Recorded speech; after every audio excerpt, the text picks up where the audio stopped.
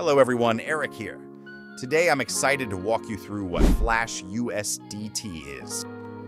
You open your crypto wallet and suddenly see USDT, Tether, the stablecoin pegged to the US dollar, appear in your balance.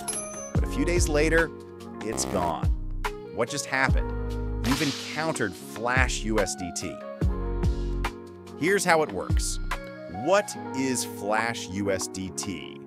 Flash USDT is a temporary transaction that shows up in your wallet but disappears quickly. It's like a ghost deposit that never settles. The tokens might stay visible for days, weeks, or even months, but they're never truly yours. Why does it vanish? Blockchains run on a network of computers called nodes. These nodes check every transaction to make sure it's valid. If a transaction is fake, duplicated, or manipulated, nodes reject it. For example, a hacker might send you fake USDT that looks real, but lacks proper backing. A transaction might be rebroadcast, meaning someone resubmits an old, already completed transaction to confuse the network.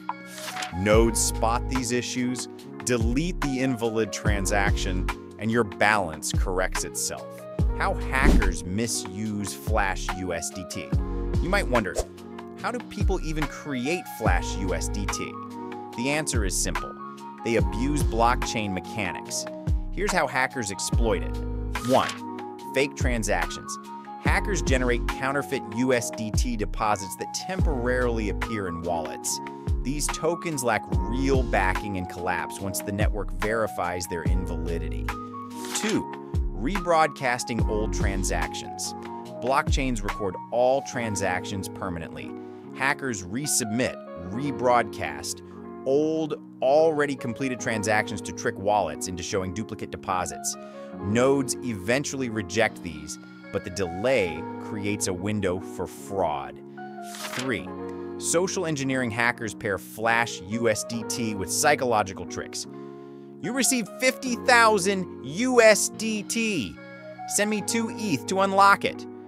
Verify your wallet by sending crypto to this address. The goal? Pressure you into sending real crypto before the fake USDT vanishes.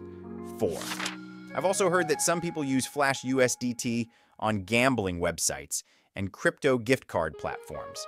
I don't believe this is legal, and I strongly advise against doing so. How to protect yourself. Wait for confirmations.